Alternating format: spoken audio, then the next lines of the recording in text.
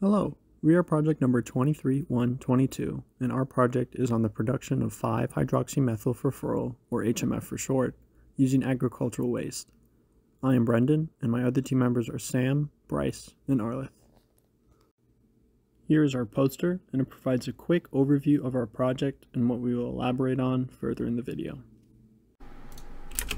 Okay, hopefully you saw that the purpose of our plant was to produce this chemical called 5-hydromethylfurfuranol and how we're going to create it using agricultural waste. But what really is HMF and why do we care? So HMF is a versatile chemical which has uses as an intermediate compound for fuel and chemical processes. It has applications in the pharmaceutical industry, in the creation of biofuels, and in the creation of solvents. But also in the building of polymers, just to name a few. What's nice about HMF is that it can be produced using renewable resources that are rich in sugars such as fructose, glucose, sucralose, but also from the breakdown of polymers with sugar backbones. As seen below, this is a simple diagram showing the general pathway HMF can undergo. On the topic of agriculture waste, we believe it's an ideal feedstock for HMF synthesis for three main reasons. First is that it's a resource that is typically considered waste and therefore is cheap to obtain and demand is low for them. Second is that the supply of these wastes are tied directly to the food industry, which isn't going anywhere anytime soon. In fact, the Food and Agriculture Organization estimates roughly 20 to 30% of all fruits and vegetables in the world are discarded as waste during post-harvest processing. And as for the third reason, although agriculture waste is mostly composed of cellulose, hemicellulose, and lignin, these are organic polymers that, let's say, are broken down using hydrolysis, will yield the sugars such as fructose and glucose that are required from HMF production. And finally, an updated HMF pathway is shown at the bottom of the slide, depicting what our plant is really trying to do. And here are some photos showing the various types of agriculture waste you can find around the world. Really, name me the plant and I'll show you the waste. And now we've come to the main driving force behind our plant, hydrolysis, or the cleavage of biomolecules into smaller components. Hydrolysis carried out at standard conditions is typically a very slow process, which is why industrial scale hydrolysis more often than not involves using strong acids and bases to speed it up. However, these additions come at the expense of higher costs, increased safety risks, and extensive post-treatment. For these reasons, we've instead chosen to incorporate subcritical water hydrolysis technology into our plant.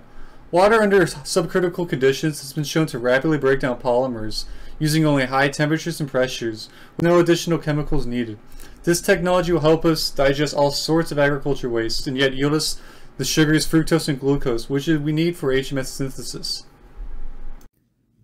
Hydrolysis produces various other products besides HMF, such as reduced sugars and furfural. These sugars have many uses, such as fermentation, sweeteners, or in our case, as a feedstock to synthesize more HMF. The furfural and sugar byproducts that cannot be converted to HMF can be sold to help supplement various other plant and operation costs. Now going into our process design. Here we have a simplified block flow diagram as our entire process is rather complex. The process begins with our choice of agro waste that is fed into the subcritical water hydrolysis unit, which outputs reduced sugars for the simulated moving bed to separate individually. The separated sugars and HMF, our desired product, flow into byproduct purification, where glucose is sent to our glucose to fructose conversion process, while the products are outputted in separate streams to be sold immediately. The glucose to fructose does as dictated and sends fructose to the final step of fructose to HMF conversion, where fructose is ultimately converted into HMF. A side note, water is recycled throughout the entire process from different steps. All steps were performed in the software Aspen. Now, we will show you the first step of subcritical water hydrolysis. The subcritical water hydrolysis process is rather extensive, but focusing on the important inputs and outputs only for simplification purposes. Agro waste enters our reactor, sending our reduced sugars to our next step, the simulated moving bed. Additionally, a desorbent feed is also fed into the next step as well. Now moving on to our second step, the simulated moving bed. The simulated moving bed mixes the reduced sugars with the desorbent feed from the subcritical water hydrolysis process and separates them into individual sugars. Arabinose, xylose, glucose, and HMF come out from the step. These reduced sugars are then sent to byproduct purification. Byproduct purification takes the reduced sugars and separates them from water and readies the products for sale. One stream is recycled back to the subcritical water hydrolysis, while the glucose is sent for feed for the glucose to fructose conversion step. An additional step to the byproduct purification is furfural recovery. Furfural is another sugar byproduct. Taking the furfural from our simulated moving bed, we are able to further filter the furfural for individual saling, while again sending recycle back to subcritical water hydrolysis. Now moving on to our fourth step, glucose to fructose conversion. Our fourth step, glucose to fructose conversion, does as dictated, taking glucose feed from byproduct purification and desorbent feeds from simulated moving bed. Fructose is sent to the final step of converting fructose to HMF, while also sending more recycle back to subcritical water hydrolysis. Now for the final step, fructose to HMF conversion.